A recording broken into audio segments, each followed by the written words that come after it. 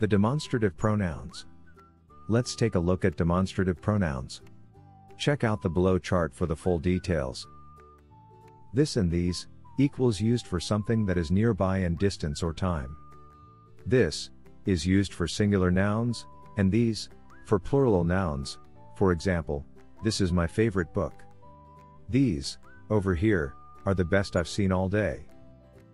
That and those equals used for something that is far away in distance or time. That is used for singular nouns, and those for plural nouns. For example, that child over there looks lost. Those seagulls there at the beach look terrifying. Thanks so much for watching. We are ITTT, the leading provider for TEFL and TESOL training courses. If you liked this video, please subscribe by clicking that button down here and click on any of the videos here on the left for more interesting teaching tips for getting certified to teach English abroad and online.